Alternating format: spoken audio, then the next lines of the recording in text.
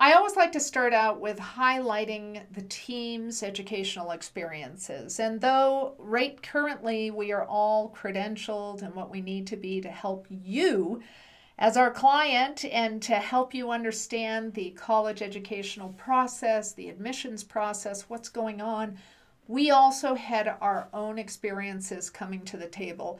So though I'm a school counselor and I'm credentialed globally, I'm also credentialed as a scholarship coach. I'm a life coach. I have published research based on college admissions and being an at-risk student. I really want you to know my story as being from a blue-collar family. And when I first attempted to go to college, I wasn't very successful because neither of my parents had gone to college. They met in the Air Force. They are successful business owners. However, that was not, neither of my parents went to college. They met in the Air Force. They started a construction business. They've been very successful in that, but they still didn't understand the college process. It was very challenging. I didn't know what I wanted to study. I didn't understand the financial aid process, and the fact that I was assigned an advisor who really couldn't connect me with the courses and the process in a way that was meaningful to me, I ended up dropping out. We have Paul, who's highly educated, very interested in going to college, also credentialed. He ended up getting his master's at Oxford University, which is a really challenging to do as an American student. His parents were very in favor of education. However, Paul ended up having a medical problem that made it so that he couldn't. Paul ended up having a medical problem that pushed him out 3 years. So that was a challenge in itself. We come to our latest team member, Sayoko Kuwahara, who came from Japan, was educated at Boston University, has been working in an international business capacity, self-employed, working with medical devices. She ended up staying after she was educated. She went straight from high school to college to owning her own business. And now she is transitioning into our career field. She also came from a construction family. However, they believed in education. They did not have the opportunity to go, partly because of World War II and the results of that, but she loved her education, loved being educated in America. She only wishes that she had participated a little more socially. And then we have Nias, our Boise native. Again, he wasn't sure what he wanted to study. He knew he has a gift for artistic stuff. He loves technology. And fortunately, College of Western Idaho now has a really slam dunk degree that brings both of them in together, which ends up being a communications degree. Both his parents are educated, very much believe in education, but also believe in allowing their children to explore and figure out what best suits them. And fortunately, Nias came as an intern to the coaching educator, and it's turned into a career move for him. Why do we send our kids to college? So you just heard why. Why do people go to college? Why do we send our kids to college? Oftentimes, it has to do with we want our children to be able to afford living. We want them to have job opportunity. And one of the ways that you do that is you provide them with an education. We are big believers in the trade schools. I myself started in the trade schools. I was a barber for 12 years. I had my own business, and it was a really, really good opportunity for me to grow and have an understanding of my interests and then head back to college. And my second time at college, I was very successful. So here we have the last recession we had. The job gains, the people who were employed were people who had degrees. We want you to understand whenever there's an economic recovery going on, that, and we expect it to soon come, we all are very aware of what's been going on with COVID and the economic impact. The last two economic recoveries, the students or the people who had some college education were more successful in getting a job. So it is very important now more than ever to be looking at college or trade or some form of post-secondary education. When we had our last economic recovery, we had this split, which was very unique and interesting. We had the haves and the have-nots. And what happened is a lot of the blue-collar jobs ended up not being sought after, and the ones that were more sought after were business management, the health professionals, and technical occupations, IT jobs, things like that. So many of the trade schools had a really hard time sustaining themselves. We are seeing an interest now in the trade schools growing. So it's important for us to know that even though through a recession, it can cause a real shift in what the country needs and what jobs are available, the trades are growing. So our introduction here is the research that we use from Georgetown concerning post-recession job gains. But we also, we like to look at the different expectations that students have and parents have. So a lot of our graphs and charts are reflected from studies. So as I mentioned before, I went back to school a second time and was much more successful. But where I wasn't successful is I really didn't understand the whole financial aid process. That impacted my ability to get to college debt-free. So it's very important for you to really understand how financial aid works so that you don't end up in the same problem that I ended up with, because owing a lot of student debt is not fun. So the biggest college concerns that we hear from families are less about, well, they don't even know what to study. What they really are concerned about is, can we afford it? Are we eligible for financial aid? What does the financial aid package look like? What does it mean? And how do we apply for scholarships? This is what we are going to help you understand. First off, you need to know why college may cost you more. Time and time again, and it's always a challenge, many students fail to graduate in 4 years, and colleges are making it so much more convenient to extend your college degree. And so you're earning a 4-year degree in 6 years. And they even now are posting that statistic that, oh, if you graduate in 4 years, it's this much. In 6 years, it's this much. And this isn't the way to go. I mean, you really need to be heading off to college with the idea that you're going to graduate in 4 years unless you're in a 5-year program that qualifies you for a master's degree. And there are some out there, and I would encourage you to look at them, but we want and we help our students graduate on time. So the other reason is kids are still choosing where their best friend is going, even if it's not a good match for them.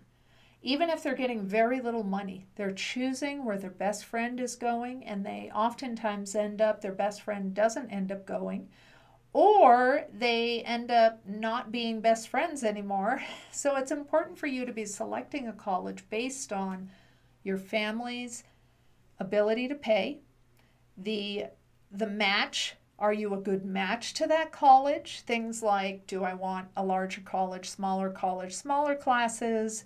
Do they have a great learning center? Is it near a city? What are the things that are going to help me and match well with me as a student? And that's super important for you to know. Also, a lot of students lose credit because they're transferring. So they think, oh, I'll just transfer. Well, many credits don't transfer. I mean, even in the state of Idaho, we had a huge issue until last year when it was finally announced that if you went to any of the community colleges, your educational credits would transfer to the state colleges. Previous to that, half of them wouldn't transfer. So it's always very important, and people ask me, and I'm a big fan of community college. When I went back to school, I was older, I had children. It was really helpful to be able to access a community college while I worked, and then I ended up transferring to my state university, and everything transferred. So it was a smooth transition, and I graduated in 4 years. That is not what's happening. And even if you're in the same major, I remember my son started out at a small private school that was, their big degree was in criminal justice. And when he tried to transfer those credits to Boise State, they weren't accepting them. It was really, really challenging. However, we came up with a better plan, and he ended up graduating on time. So here we have the other problem. Colleges are now costing $34,000 per year. And, you know, in the 1970s, we were looking at about $1,700 per year. You could earn money over the summer. You could help pay your tuition. Students could actually afford college. Some of them were going and supported themselves while they did it.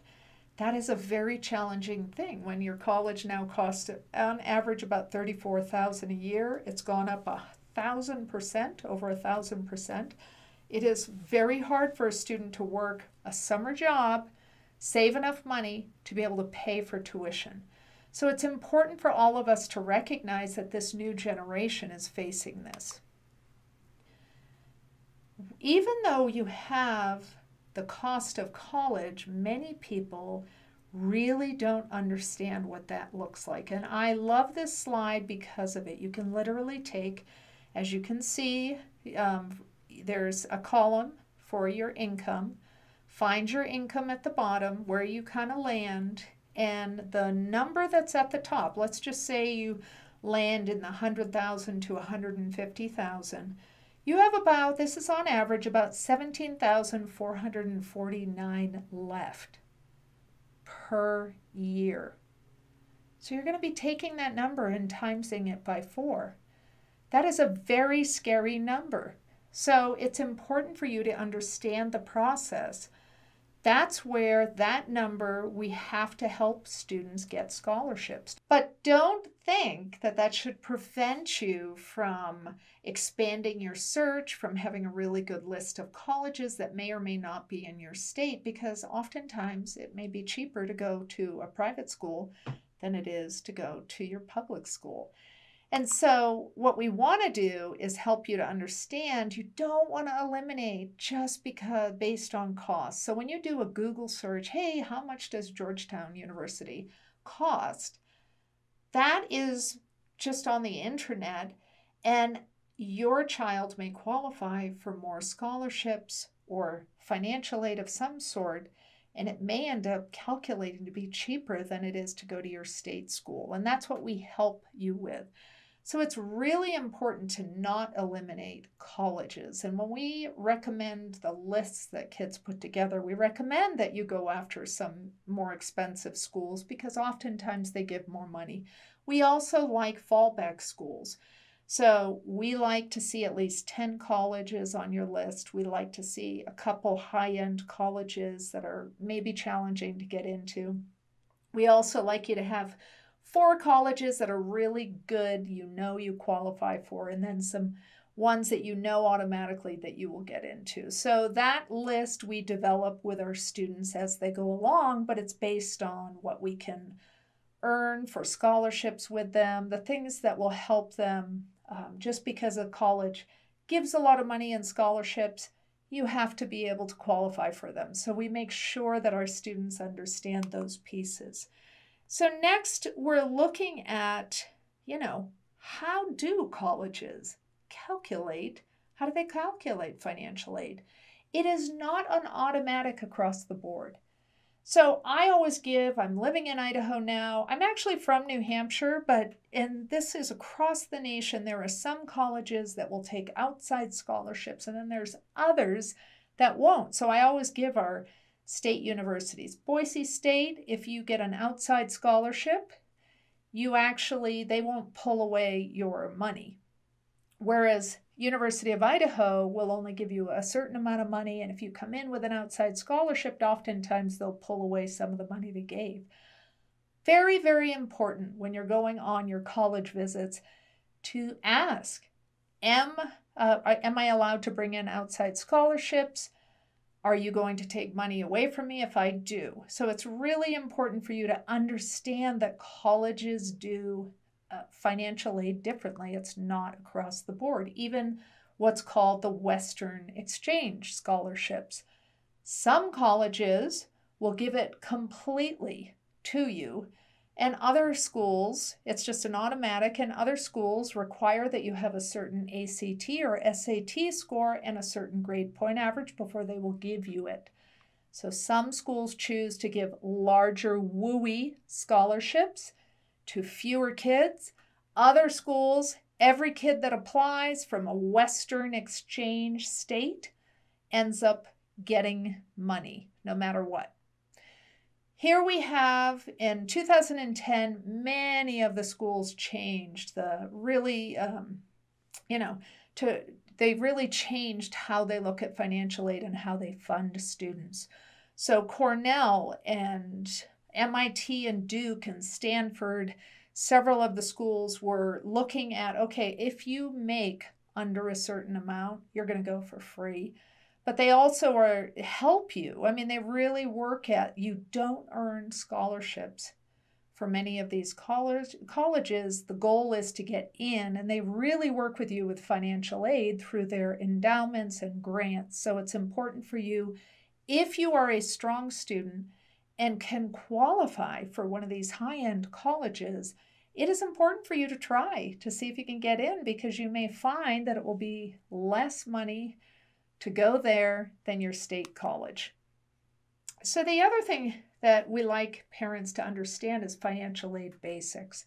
So what is that when they talk about a financial aid, a Pell Grant? So it's important to find out, do I qualify for financial aid? And if I qualify, what does that look like? Some people qualify for a Pell Grant. Some people do not qualify for any grants. Some people qualify for subsidized loans and unsubsidized. Other people don't qualify for subsidized loans. So we're going to go over all this. So it's really important, number one, that you understand if you qualify for financial aid. The other thing is you need to have that in the back of your mind, like I talked about. How do schools distribute financial aid? That's important for you to know. Also, you need to see, do I qualify for their merit scholarships, and what does that look like? What do they require if they're going to give their merit scholarships for having strong grades and strong scores? What does it look like, and how much are they going to give me, and will that make it more affordable? You want to know if your parents' assets, your assets as a parent, the assets that you have for your children. You need to know how assets are going to impact financial aid. That's one of the reasons why we work with credentialed financial advisors, in order to create a situation where we can help you with that, because there are really some good tax strategies. There's also, you have to have an understanding of your assets so that you have them in the right arenas so that it gives you the maximum amount of financial aid. And we also recommend kids need to be in the game, and how they can do that is to get their scholarship portfolio together. And that is going to be part 3 of this series, is specific to students. Even though I think it's important for you to understand how this works, you also need to understand, what do I need to get together to help me qualify for merit scholarships? So here we have, there are 3 types of financial aid. You're either going to get a full financial aid, partial, or none.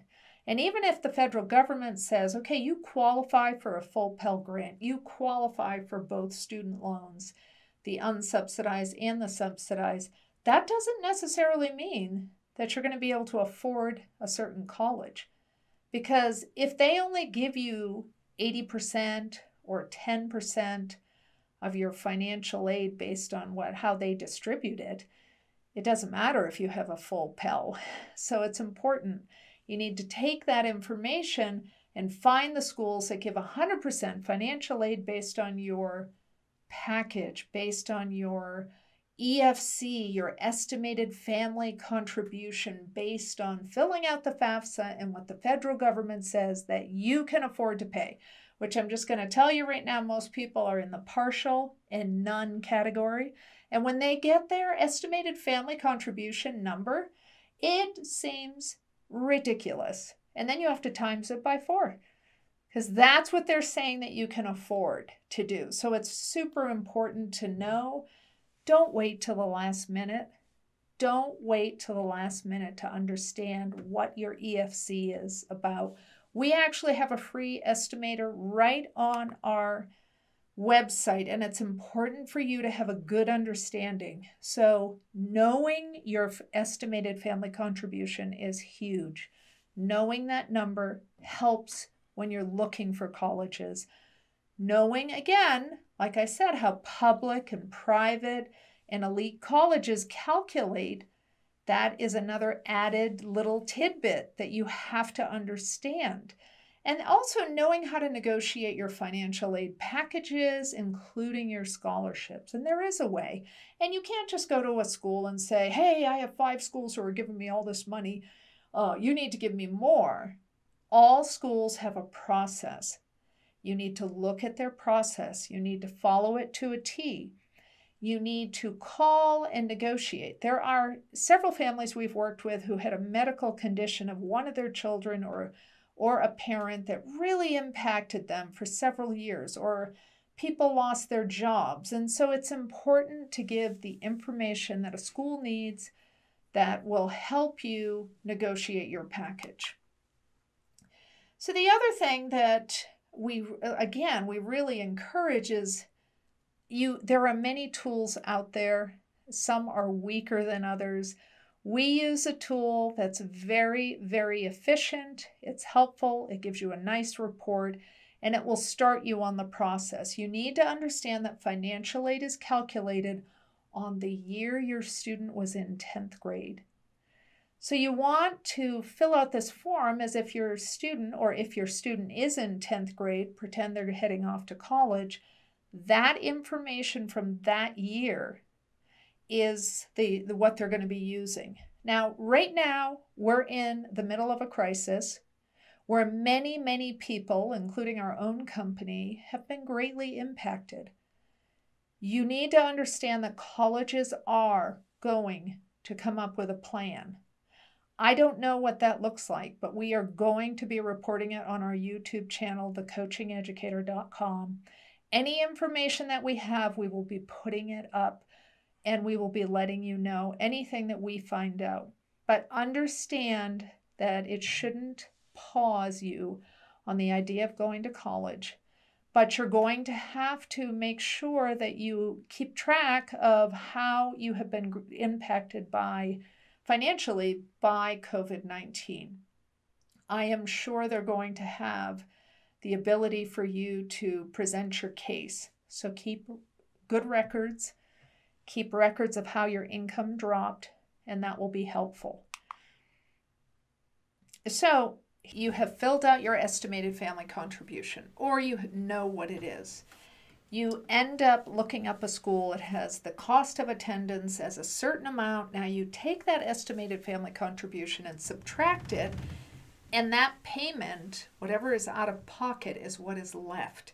And that is what you're going to be looking at for this amount of money. I need to be encouraging my student to go after scholarships, or I as the student need to look at colleges who are going to give me the most scholarships, or I'm putting my portfolio together so I can qualify for more money. And that is how it's basically looked at. So the federal government has a federal methodology. They utilize a tool called the FAFSA. You fill this out every year you are in your undergraduate years, and which is important for you, even if you are told by your accountant or you know you will not qualify for a Pell Grant or any of the grant funding that colleges provide, it is important for you to fill this out. Because if your child qualifies for merit scholarships based on grades, they cannot release, or are an athlete, or get a music scholarship, or get an art scholarship, you will not receive that money unless you fill out your FAFSA. It has to be filled out. So it's important for you to understand that. So the FAFSA needs to be filled out every year. It does not assess your home, so you don't have to worry. And that's probably the biggest error we catch, and that's one of the reasons why we work with families and fill it out with them, is because we know that they have made some pretty easy errors because you're not used to filling out the form. And just know that they don't look at your family home, they don't do a family farm, they don't look at your retirement accounts. So when you're calculating what you're worth, it's so important to not include that. The FAFSA form, it's basically used to collect your income and your assets, and then they tell you how much, and believe me, it's a big number, how much they think you can afford. They don't ask you things like, where's your debt ratio at? And then we have institutional methodology. So some colleges ask for you to fill out the CSS profile. This is basically the FAFSA on steroids. You still have to fill out the FAFSA, but then you're filling out the CSS profile. Most schools only require that filled out once. Couple schools ask for it to be filled out every year. And so they use this in order to distribute from their endowments. If they're asking you to fill out this form, which is much longer than the FAFSA, they have more money to give. So don't get discouraged. We also, they do look at your family home, and they do look at your farm, and they do assess if your kids have assets. So it's important for you to know that. So there are two types of loans. If you qualify for a subsidized loan, that just means that you will not have to pay interest while you are in school. Most students who have a very high estimated family contribution will only qualify for an unsubsidized loan. It's still a very good deal. It has low interest, but you will be required, the interest will accrue, and it's about $100 a year as you're going to school. So the other thing is Perkins loans. Perkins loans are found at various schools. They are a federal government loan. They also have a lower interest, but not every school has them. We also have alternative loans, which now we can go back to taking loans out from banks. Previously, you could only take a loan out through Sallie Mae, which always confused me a little since they were really quite instrumental in hammering on the housing, loan situation a couple years ago. But we have had, now it's changed back where you can get different kinds of loans, and it's important for you to look at that. The other loans that are available are Parent Plus loans. I do not agree with these loans. These are very high interest. They are high interest. I mean, there has to be a better way. And if the only way that you can get to a school is to have your parents be co-signing a Parent Plus loan, I don't think that's a very good way to start your educational endeavor. It just means that it's probably not a school that you're well matched for. So I really want you to consider that. The next thing is you really have to know your financial aid timelines. And I know that you get oodles of emails and oodles of text messages, and you're told constantly, you've got to fill out your FAFSA. It opens up October 1st. You do not need to fill it out October 1st. In fact, it's so clogged that day, it's ridiculous. It is not first come, first serve. Every single college has a priority deadline. Many of the priority deadlines that I'm seeing are still in February. So I want you to pause and take the time and make sure you know your estimated family contribution before you fill out that FAFSA. It's super important because once that's in, you can change income appropriately, but if you put your assets in, which is one of the bigger impacts of whether or not you qualify for financial aid, you can't change it. It's done. They look at the assets from the day you fill it in. They look at your income 2 years previous. So it's important for you to not panic, to look at your priority deadlines. You can literally Google the school. University of New Hampshire, priority deadline for financial aid, and they'll give it to you. And you mark that. And if your priority deadline are all in the following year, in January or February, then keep that in mind. Talk to your parents so that they can fill it out when they have reviewed where and how their assets are going to impact. So the best thing you can do is make sure you have your estimated family contribution before you fill out the FAFSA. The FAFSA gives you your estimated family contribution, which will be very similar if you're using a really good EFC tool like we have. And then you'll know what to do. What happens next, and also the CSS profile. The CSS profile actually has started opening up in October. There are some schools you have to have it finished by November 30th. Again, there are other schools. So you might have 3 schools in there that need the CSS profile. One of them might be November 30th. The other 2 might be later. So just keep those deadlines in mind. Don't just move with the crowd in a big panic and end up creating a situation where you can't be strategic with your assets. And let me make this clear. I'm not saying, put money under your mattress, but there are some tax strategies and ways for creating a situation where you can go to college for less money. Your student aid report will come to the student's email that they use to fill out their FAFSA. And again, I don't like students filling out the FAFSA. They don't know the answers. There are questions that you really have to be someone who has been collecting a paycheck and understand taxes and things like that. It's ridiculous that they would ever assume that a kid could fill this out. If your parents have any type of investments, if they have different homes, it's important for you to not touch the FAFSA. And that's why we as a company fill it out with parents. Institutional financial aid forms. They haven't made it difficult enough for you, so believe it or not, there are colleges who require their own institutional form. Now, sometimes that's good news. They might have scholarships that they don't just put up on their website, but it's important for you to remind your student that they have to check email, not their personal email. Every time you apply to a school, you have a new portal to log into. You have to go into there, and that's oftentimes where they will say, you have a to-do. And if you don't fill out that extra sheet of paper, what happens is you don't get your financial aid released. So you're trying to make decisions on colleges when you don't even know how much you're going to get from a college.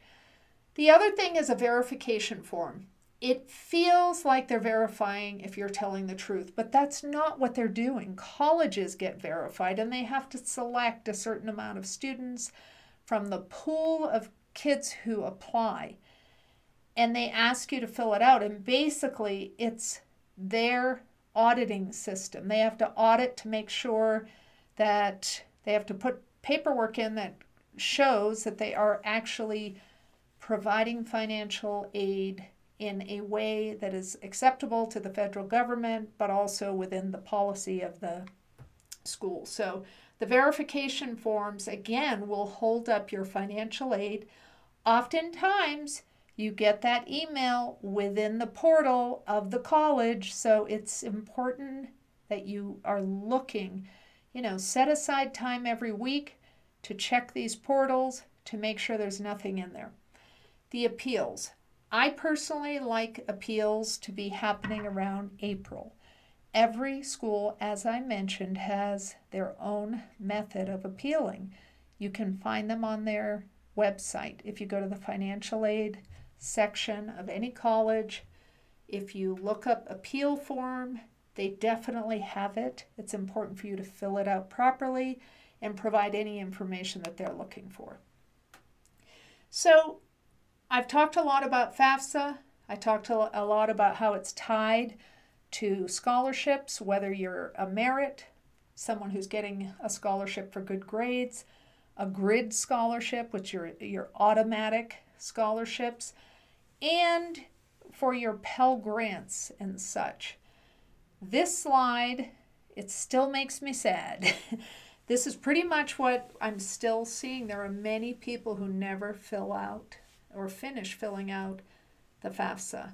And therefore, that we still have quite a few people who are not filling it out and are creating a situation where they're not going to get scholarships.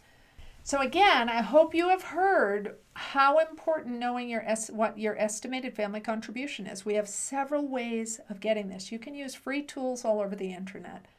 You can use our tool, which is free to you. That's right on our website. Find the pig, follow the instructions. You will receive an estimate of what it would be like to go to a public school and an estimate of what it would be like to go to a private school and what you're looking at as far as your estimated family contribution. Your other option is when we use a much more comprehensive tool, and we do charge a small amount, and we create a situation where we can look up and give you reports on specific colleges. I encourage you to start with the estimated family contribution, the PIG, so you have an understanding. You need to gather certain items for it, and you have an understanding of what those reports look like. If you would like a more comprehensive report specific to schools, then please get a hold of us. You can either text 208-277-8310, text EFC, I'll get a hold of you, or you're more than welcome to send us an email at info@thecoachingeducator.com. That is info@thecoachingeducator.com. Our next series is going to be talking specifically about scholarships, but it's important for you to know before you start looking for scholarships what your estimated family contribution is. I hope this helped. Stay safe. Please, if you need any extra help, if you want a free consultation, we have that opportunity on our website as well. Just book a free consultation and connect with us here on The Coaching Educator through YouTube. Ask any question and we'll try to provide you with answers that will help you. Thank you so much. I hope this helped. Bye now.